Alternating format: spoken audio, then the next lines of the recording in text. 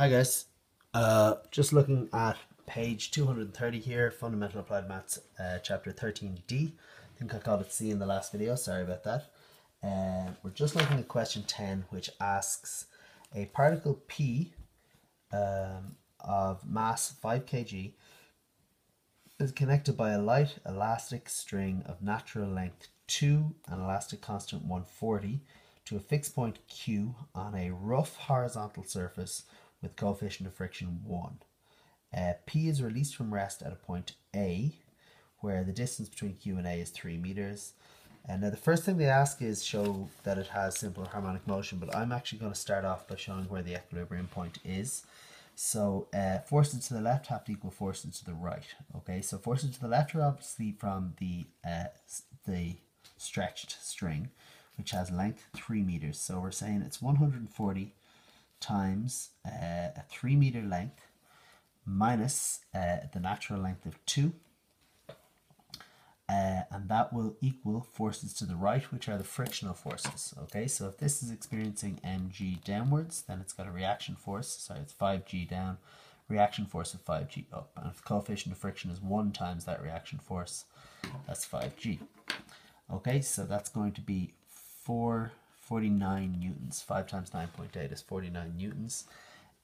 So 100 sorry, at the equilibrium point the distance is not 3, it's going to be x.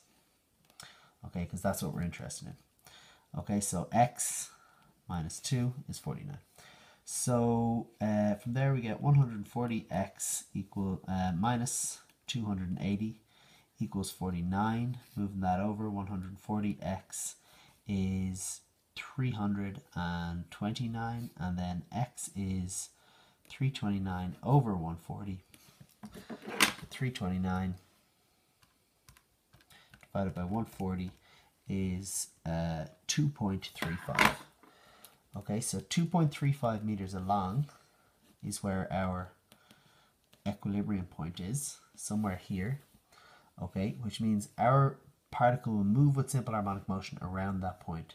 When it gets to beyond that, okay, this 4.9 or 49 newtons, once it gets beyond 3.5 newtons, is going to be the bigger force. So you're now slowing down until you get to here where the string goes slack. Sorry, until you get to a point 2 meters in, where the string goes slack. Okay, so when it reaches 2 meters, the string goes slack, it stops moving with simple harmonic motion. So we're only interested in how long in the section where it's moving with simple harmonic motion, which is between 3 meters away and 2 meters away. And its equilibrium point is 2.35 meters away. So that means you could sit it here at 2.35 meters away and it wouldn't move, that the tension in the string would be counteracted by that 5g backwards. But if it's already moving, of course, you're going to get that simple harmonic motion, but only as far as here. Okay, after that it stops moving with simple harmonic motion. So the question says, by considering the force acting on P when it is a distance 2.35 equilibrium plus x from Q, prove that it moves in simple harmonic motion as long as the string remains taut. So that is our net force is going to be our forces to the right minus forces to the left. Forces to the right here are 5g, 49 newtons, minus our force to the left is going to be, now if we are a distance 2.35 plus x, okay, so we're beyond our equilibrium point, we're not quite at 3, well then the length of the string is that, okay, so that's going to be 140 times the length of the string, 2.35 plus x minus its natural length 2. Okay, and what we get out of that is 49 newtons minus 140 times 2.35, sorry, 0.35. 140 times 0.35 comes out as 49 newtons minus 140x. So the force, the mass times the acceleration, remember our mass is 5a, is equal to our force of minus 140x. Our acceleration is minus 140 divided by 5, which leaves us with 28. Minus 28x is our acceleration. Okay, so that's simple harmonic motion. because we have an acceleration that's directly proportional to our distance and in the opposite direction.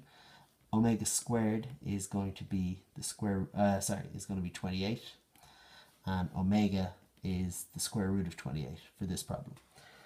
Okay, so show the simple harmonic motion, done. State the position of the center O of simple harmonic motion. Well, that's 2.35 meters from Q is our equilibrium point. Write down the amplitude. So how far beyond our equilibrium point have we started? Okay, well that's just amplitude is going to be the 3 meters we started minus the 2.35 is our equilibrium point. So that's 0.65 meters. So carry on. Show that the period of the motion is pi over root 7 seconds. Well, our period is always 2 pi over omega, which is 2 pi over root 28. Root 28 is root 4 by root 7, or 2 root 7. Okay, so that becomes 2 pi over 2 root 7, which is pi over root 7 seconds. There's our period of motion. And part 5, calculate the time taken by the particle to travel from A to a point 2 meters from Q. So again, we need to make our decision. Are we going to use A sine omega t for these time problems, or are we going to use A cos omega t for these time problems? And because we're starting from an extreme point rather than from the center, it's going to be A cos omega t. So we will say when we are, the time taken until it's traveled from A to a point 2 meters from Q, or to a point 2 meters from Q is 0.35 beyond equilibrium. Okay, so 2 meters from Q, there's our equilibrium. We've gone past that by 35 centimeters, by 0.35. So x at that point is minus 0.35. Our amplitude, as it has been throughout the problem, is 0.65. And omega is root 28. Okay, so we can fill this in by saying minus 0.35 equals 0.65 cos omega t, cos root 28t. Okay, so we want to solve that. Well, we're going to say minus 0.35 over 0.65 is cos root 28t. Now, if you go and say root 28t is the inverse cos of 0.35 over 0.65, what you get there is a negative answer. The inverse cos of minus 0.35 divided by 0.65, you get a negative, okay, the calculator is going to give me a positive answer, so let's stick with that. That's 2.1394, and our time when it happens is 2.1394 divided by root 28. So divide that by root 28, and we are going to get ourselves 0.404 seconds is how long it takes for this particle to travel to a point 2, at which point the string will go slack and the particle will keep moving, but not with simple harmonic motion. It'll just be slowing down under friction. So that's just a normal u-vast problem. Okay, so we'll leave it there. I'll see you in the next video. Bye bye.